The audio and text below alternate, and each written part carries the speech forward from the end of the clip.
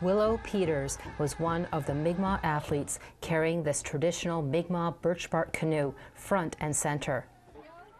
I think it's pretty big. It's pretty cool. It wasn't that heavy.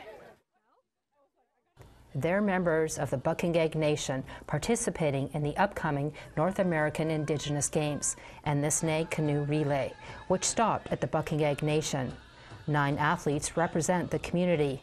Peters is 13 years old and will be competing in NAIG for the first time. I've only just started doing track this year, and I've gotten pretty good at it, and I'm really excited to compete against other people and meet new people. The relay is traveling to Mi'kmaq nations throughout Nova Scotia before the Games begin in July at the Millbrook Nation and Jabuktuk, where over 5,000 athletes will compete. It's the first time the event is being held in Mi'kma'ki. I was part of the bid, so it was really exciting to be part of that and get the announcement that we were doing it. So it's just been an amazing journey. I gotta be honest, I wasn't sure, but it was really great when we actually had that official announcement to be able to have it here.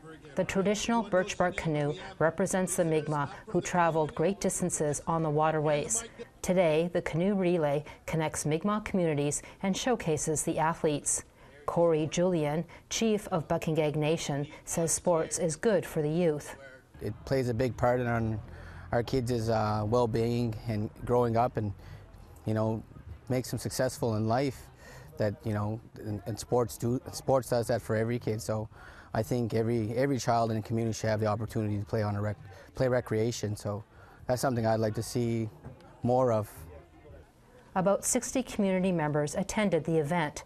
NAIG swag was a hit as lunch sizzled on the barbecue and little ones enjoyed the day. Julian is looking forward to welcoming other nations. It was really putting our territory on the map. A lot of people don't know we're down here in the East Coast, and they forget, there's Mi'kmaq settlement here. The canoe relay continues to 2 more Mi'kmaq nations and will end up in Jabuktuk, known as Halifax, on July 7th. Angel Moore, APTN National News, Buckingeg Nation.